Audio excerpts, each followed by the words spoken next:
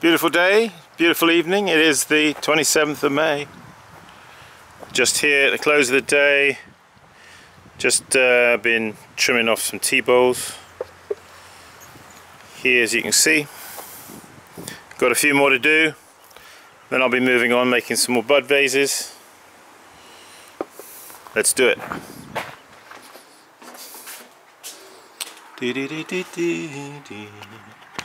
So here we go. Just set up here on the wheel, just by the door here. See if we can get that there, focus where we need to be. I think that's about it.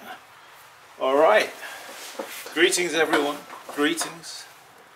So yeah, these, you saw me in the last video, you saw me wet paddling these. Just going to just trim them. How do we do that? Well, just damp the wheel head like that. Don't make it too wet.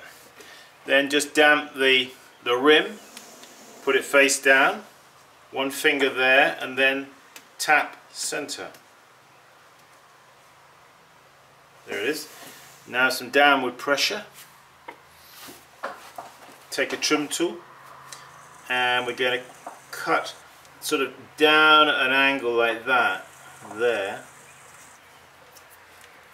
and now I'm going to go in there like that.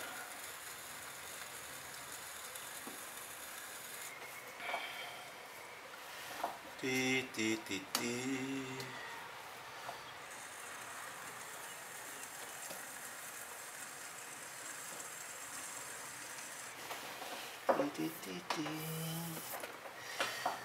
Yeah, let's stick a bit more light on the subject even. Oh, why doesn't that work? Hang about. Plug him in there. Can't do this kind of thing with bad light, can you? So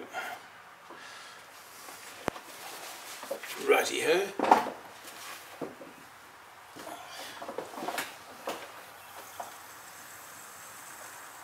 So they're like that. Now what I do is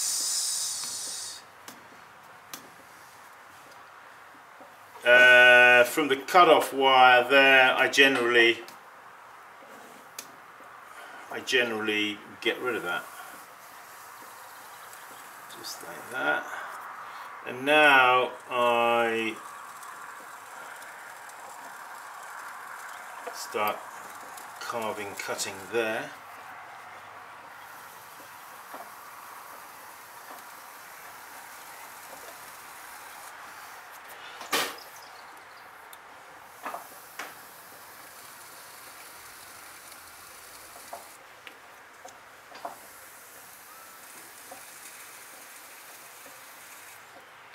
So you see, the hands and the tool work together. Now he's gone off center there now. That's alright, I don't mind if that happens. Gives me a chance to pick it up and have a look at it. So it's a convenient. It's almost convenient if it does. Okay, just tap center. Down with pressure. Pressure.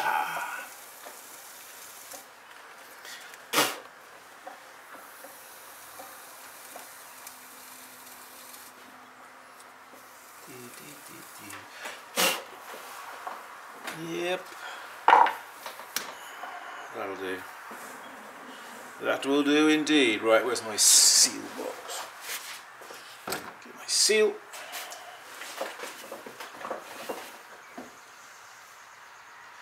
So sometimes if this particular one is just a little on the hard side, just wet your finger, put it there where you're going to put the seal just for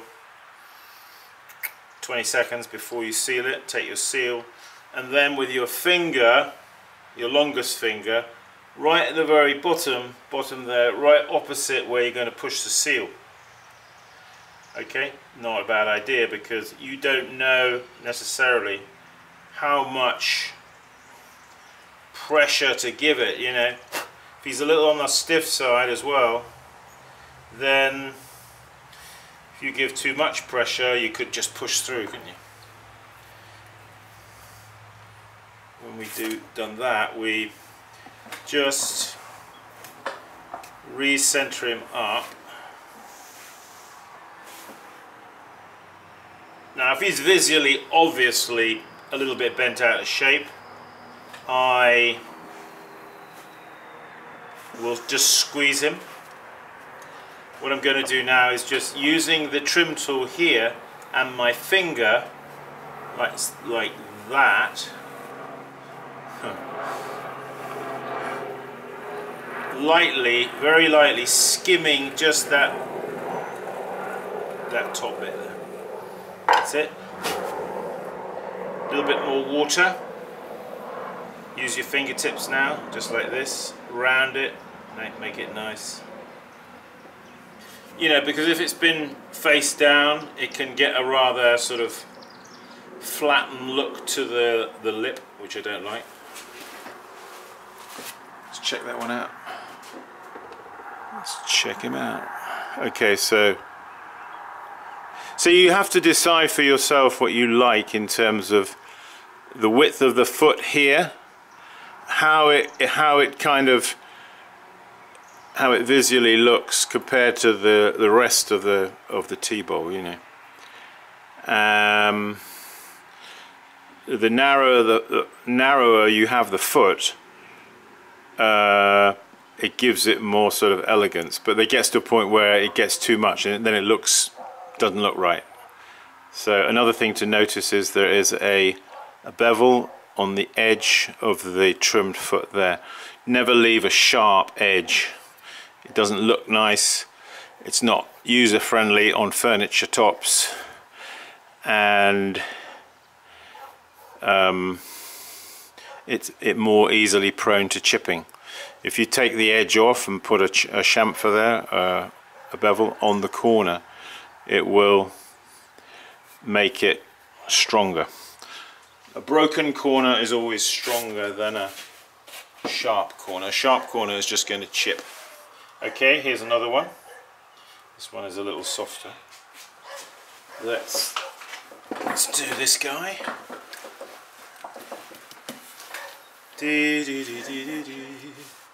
So yeah, learn to tap center.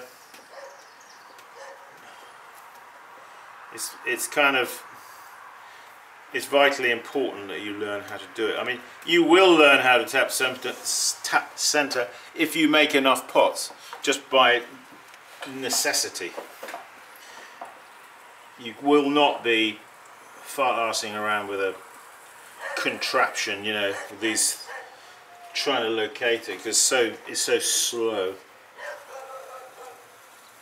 Okay, in there like that, and now the foot there, cut like that there, and now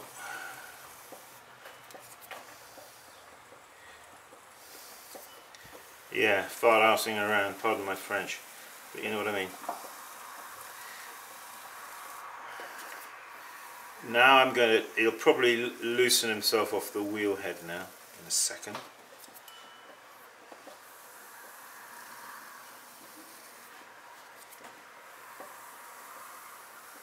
Unless I've stuck him down rather well, which I might have done, of course. Okay. So these tools are kind of good because they've got the cutting edge of the tool. Don't know if you can see it, but the cutting edge of the tool goes around the corner here, you see. Same on this end. It cuts all the way from there, all the way around the corner, which is useful actually. Alright, there it is. Bravo! Right, again, now seal, finger, underneath. Let's just put him here. If he's obviously out of round, just straighten him. Tap center.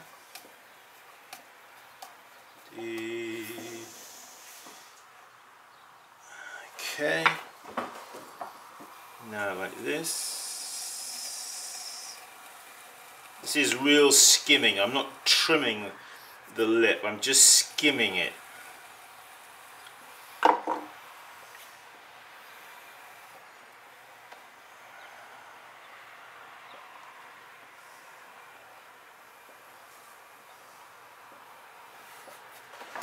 There he is.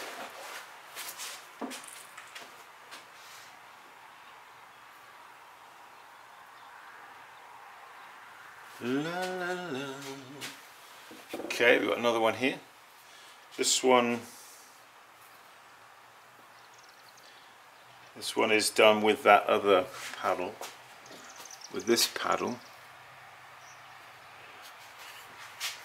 You saw me. I got a few more. I've got some over there which I did with that butter paddle. Okay, just damp that, okay.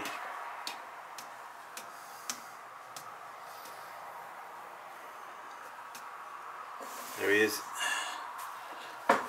So you got to learn to train. You want to learn to train your eye.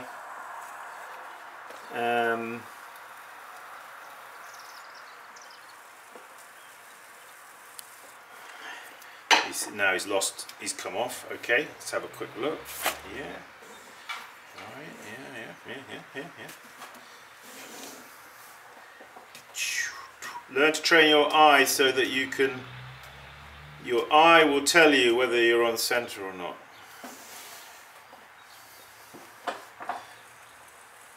It might seem a bit mysterious, but I can assure you that it's not, and that you will.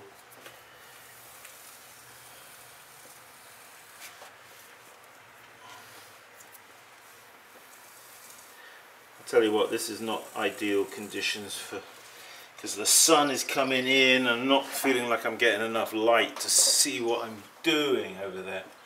I'm looking in my mirror though. My mirror, my trusty friend. He's telling me, "You're doing all right, Simon. Don't worry about it." Okay.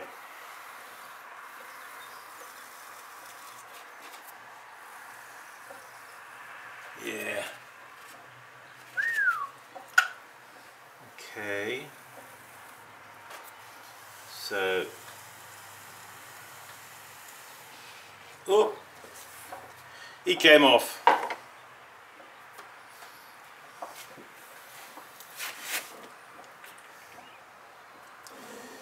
If you have a tea bowl that has an, let's say, like an undulating top, which sometimes they do. Mine don't generally have that so much.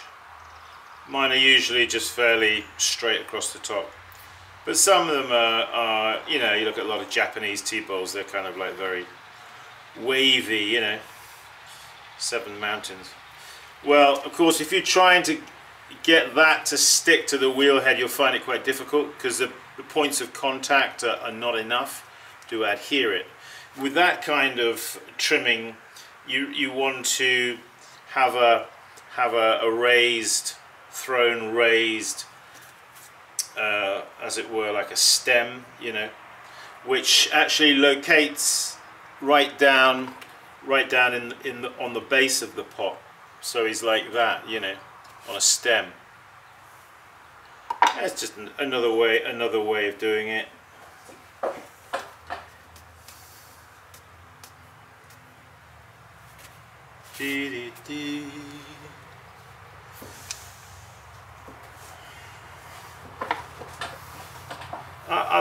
I quite like sometimes that's a. Oh, it's come off again.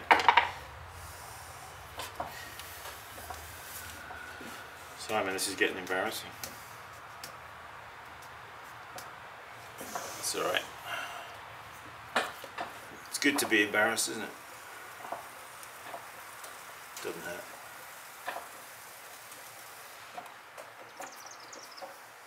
Yeah, occasionally you will get a pot or a tea bowl that this method that yeah, I can see he's not quite sticking there, and that's causing him to have some slippage.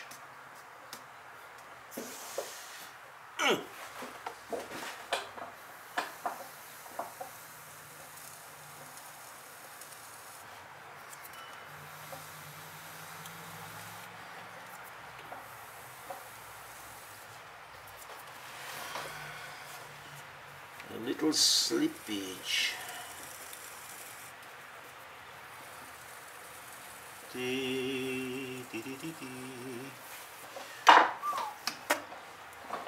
That'll do.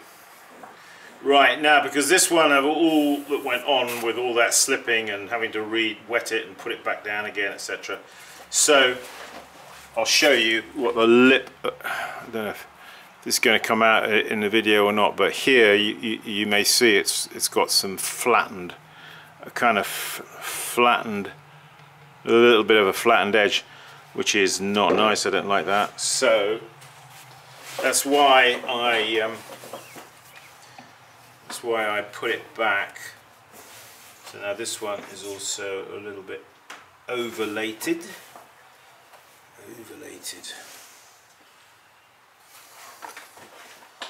Okay, so now I'm going to carefully, you notice how I'm doing this. This hand, okay, is here to, you know, it's the just in case hand, just in case he comes off. So I've got that hand there, and I'm just very lightly with this tool just dressing the edge. Dressing the edge, yeah, dressing the edge.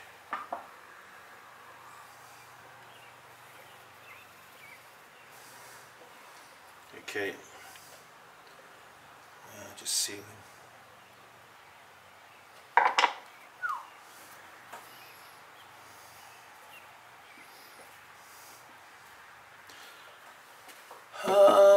Let's get a couple more.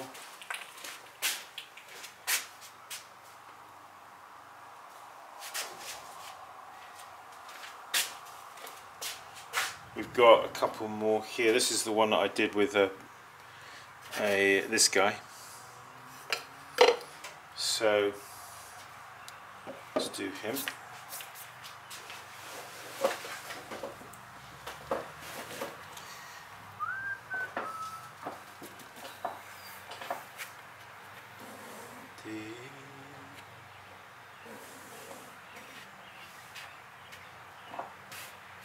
So some of you, if you're new to my channel,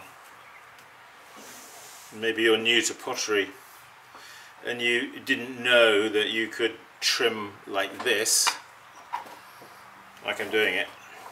You thought, oh, I've got to get all these lumps of clay, I've got to stick lumps of clay here.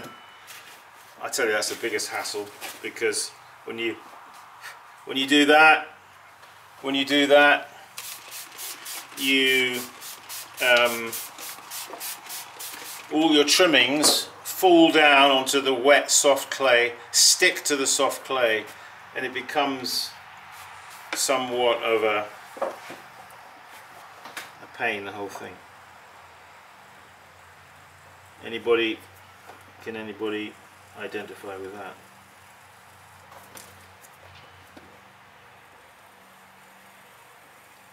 You see, if you create the right conditions between the lip of the pot and the wheel head, you'll find that the pot will, most of the time, as you saw with the last pot I did, you saw how many times it kept coming off. You know, occasionally you get one like that. But if you're dealing with a pot that's got a lip that is sort of flat, you know, and it'll stick down onto the wheel head.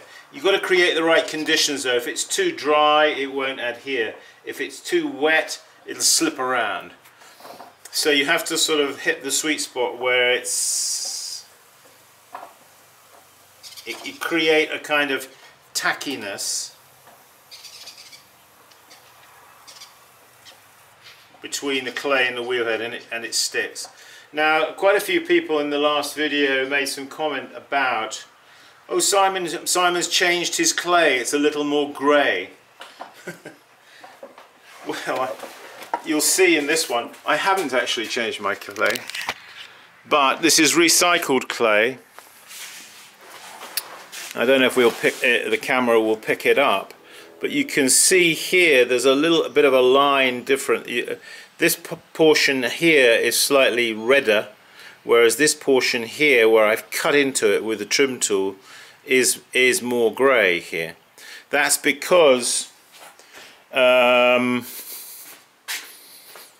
let's just come over here to the bench a second and I can show you more exactly. Hang about. Trying to do this one-handed. Let me just stick the camera down here.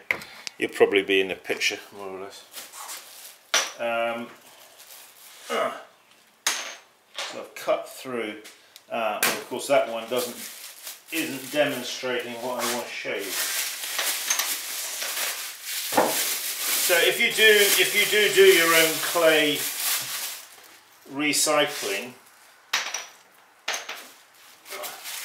okay, yeah, this shows it nicely. Okay, so if you do your own clay recycling, you will come across what I'm about to show you, and that is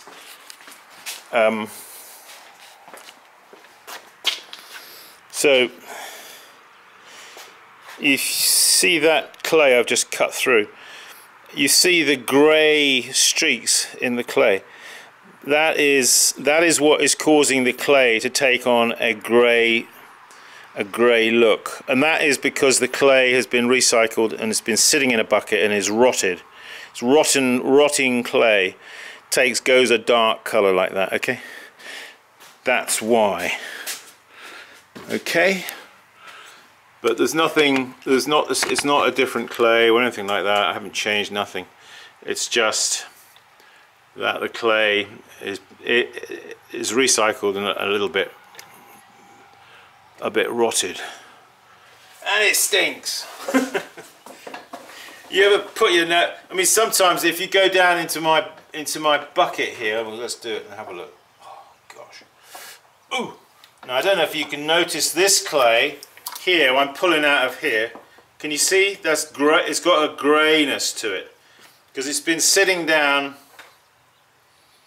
Lever. It's been sitting down at the bottom of my throwing bucket here, and it's taken on that grey look. Okay, all right, we answered that question. Now I've got to wipe my hand. Touch. Yeah, just got to finish this guy, haven't I? Yeah, I encourage you to recycle your own clay. You know. Some people, they throw pots and all this trimmings and everything, you know, they just throw it away. Just throw it away. Well, I don't like doing it. I like to recycle it. I know it takes a bit of time. So what? Kind of feels better than throwing it away. That would just not give me a good feeling. Okay. There he is. Let's put a seal on him.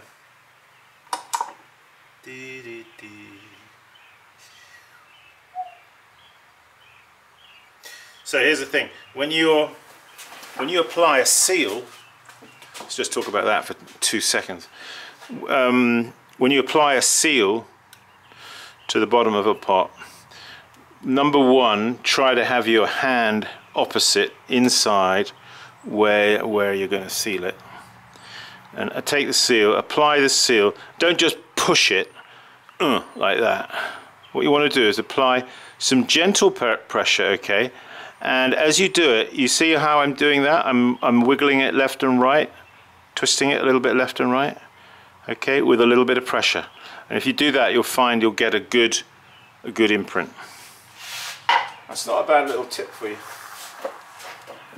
Okay, now because I was manhandling it then, doing all that, you see this one's bent out of shape.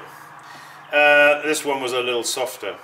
So that's an instance where, and what we could do, of course, is use a rounder, if you have a rounder. I use this one generally on my tankers, it might fit. Yay, it does. So you could use this just with a gentle pressure now. Okay, don't put any force to it, like that. Before, now we're just going to recenter him back on the wheel, like that.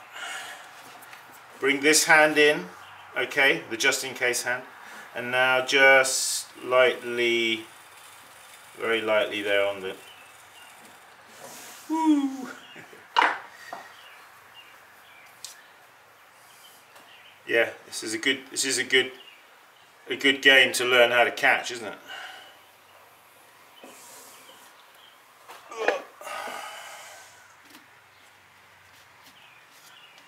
All right. Okay, there he is. He's done. Whoa. Well, we've got one more to do. Let's do that one. This one doesn't have any paddled. This one is just plain. This one will be just for just decorating it with glazing and decorating, you know, with my pigments. So this one will just have some brush decoration. Let's quickly do this guy. So we do a cut like that at an angle, and now I come in at this angle. I particularly like my feet to be a little bit cut in, you know.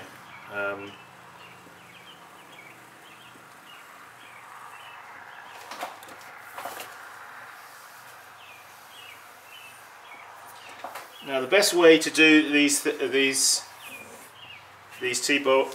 T-bowls, in my opinion, is do them fairly fast. And I know that if you're new to trimming, that's maybe a little bit of a tall order. But you know, generally pots are better if they're made a little bit on the quick side. They're not overly dwelt upon, if you know what I mean. Not overly thought about too much. You sort of, as I say, you know, that does come with practice, and a sort of an unconscious way that you go about making them. It's kind of quick, and as you see I'm doing with this one, there's not much fuss, is there? All right, he's done. He's done.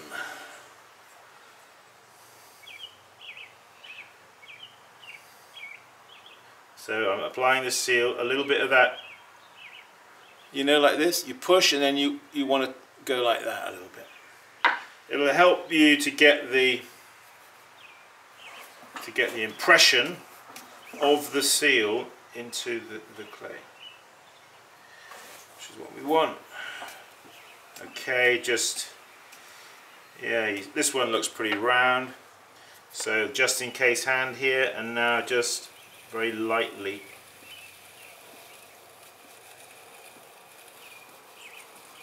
there, like that. A little bit of water.